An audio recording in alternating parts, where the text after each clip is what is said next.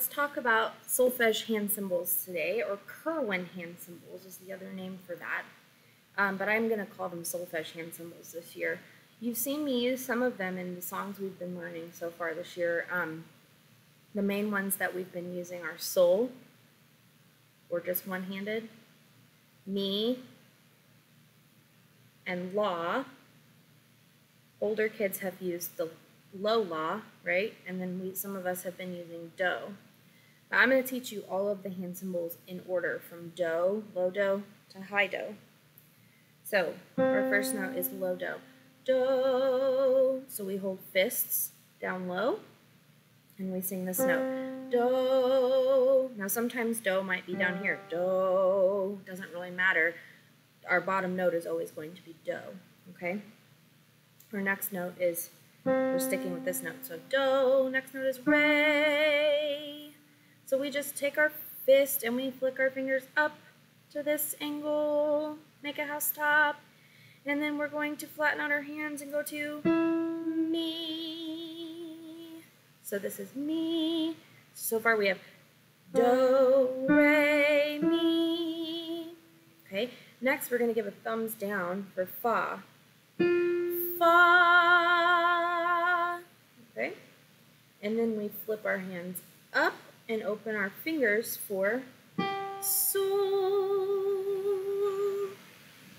Then from sol we go to la. So it's just like we droop our hands kind of. And from la we go to ti. It's kind of like re, but we're just doing it with our pointer fingers. We're making a house top with our pointer fingers. Ti. And that leads us back to do, way up high. So if we do them in order, we have do, re, mi, fa, sol, la, ti, do. And if I do them backwards, I have do, ti, la, sol, fa, mi, re, do. Sorry about the bell. Now if I started on this note, it would be the same thing. Do, re, mi, fa, sol, la, ti, do, ti, la, sol, fa, mi, re, do. So no matter where you start, the hand symbols go in the same order, up and down. And you can use these hand symbols and notes in any order to make any song.